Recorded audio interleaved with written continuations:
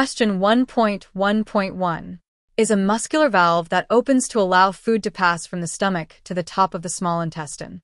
This question asks about the muscular valve that controls the flow of food from the stomach to the small intestine. Think of it like a door that opens and closes to regulate food passage. Answer: B. Pyloric sphincter. Question 1.1.2. A type of feed has a TDN of 80% and a DP of 18%. The nutritive ratio of this feed will be. This question requires calculating the nutritive ratio based on TDN, total digestible nutrients, and DP, digestible protein. Imagine balancing a diet for livestock. This ratio helps ensure optimal nutrition. Answer: C. Question 1.1.3*. The succus entericus is secreted by the succus entericus aids digestion in the small intestine. This question asks about its source. Think of it like a special juice that helps break down food. Answer: A. Glands of Lieberkühn. Question 1.1.4. Functions of rumen microbes include. Rumen microbes play a crucial role in livestock digestion. This question asks about their specific functions. These microbes are like tiny helpers that break down complex foods. Answer: A. All of the above.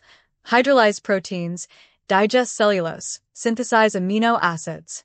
Question 1.1.5 is an example of a three-host tick.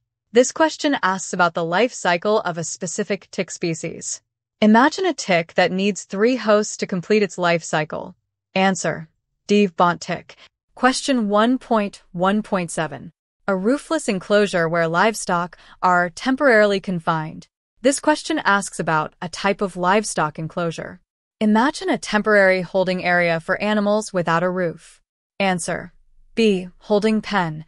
Question 1.1.8 is when animals lose body heat through contact with a cold surface. This question asks about heat loss in animals. Think of how animals might lose heat when in contact with cold surfaces. Answer: A. Conduction. Question 1.1.9. The correct temperature to store semen for long-term use. This question asks about semen storage conditions. Imagine preserving semen for future use. Temperature is crucial. Answer: D. -196 degrees Celsius. Question 1.10 is the hormone responsible for the milk release reflex. This question asks about the hormone controlling milk release. Think of the hormone that helps milk flow during lactation. Answer: D. Oxytocin.